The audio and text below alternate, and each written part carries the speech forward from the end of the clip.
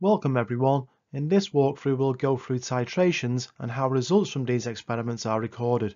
I'll also explain how the results are processed to find an unknown concentration. This video relates to a BTEC Level 3 Applied Science practical, but it is also relevant to A-level chemistry students. Let's get started.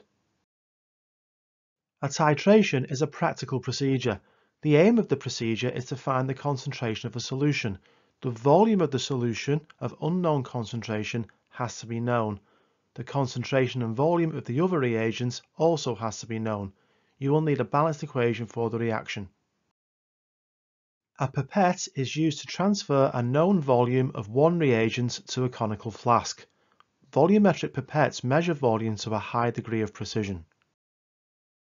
An indicator is added to the conical flask. This will change colour at the end points of a neutralization reaction. The initial burette reading is measured. The other reagent is added from the burette until there is a colour change in the conical flask. The final burette reading is then taken. All burette readings must be recorded to 2 decimal places. The bottom of the meniscus is either on a line or between 2 lines. The final number of a burette reading is either 0 or 5. Pause the video and see if you can read off each of these 4 burette readings. The meniscus is shown in red.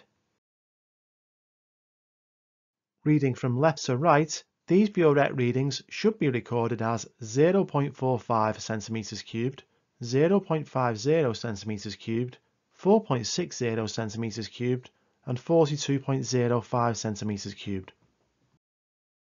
A titer is the volume of reagents added to reach the endpoint. The rough titer is used so that you know where to add the reagent slowly as you approach the endpoint for the accurate titers. Each titer is calculated by subtracting the final burette reading from the initial burette reading. Concordant accurate titers are within 0.20 centimeters cubed. The average titer is the average of concordant titers. Never include the rough titer to calculate the average titer. If you do not have concordant titers, take the average of the 2 closest accurate titers. Titration results are recorded in a table like the one shown. The rough titer is sometimes called the trial. Pause the video and see if you can complete the table and work out the average titer. Remember, all titration readings must be recorded to 2 decimal places. Concordant titers are indicated with a tick.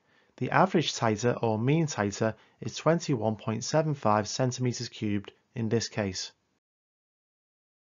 Here is an example of a titration between sodium carbonate and HCl. In this case, the sodium carbonate is a standard solution. You will have made this in the previous practical, so you will know its concentration. Pause the video and read the procedure carefully. Read the question, pause the video, and try and work out the concentration of the hydrochloric acid using the data given. First, we have to complete the table of results. Remember, all burette readings must be recorded to 2 decimal places. Titrations 1 and 2 are concordant, so the mean titer is 25.75 centimeters cubed. The balanced equation shows that 2 moles of hydrochloric acid react with 1 mole of sodium carbonate. It's a 2-to-1 reaction. The method to work out the concentration of the standard solution of sodium carbonate is given in a different video. There is a link in the description. The amount of sodium carbonate in moles is found using concentration and volume. Volume must be in decimeters cubed.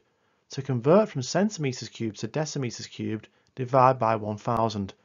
The amount of sodium carbonate in the volumetric flask at the start of the reaction is 0.0012642 moles. Next, we use the reacting ratio of 2-to-1 to work out the amount of HCl required for neutralization. This is equal to 0.0025284 moles. Finally, we work out the concentration of HCl using amount divided by volume. The volume of HCl required for neutralization is the average titer. This works out to be 0.0982 moles per decimeter cubed. Thanks for watching. Please like, subscribe and hit the bell for notifications.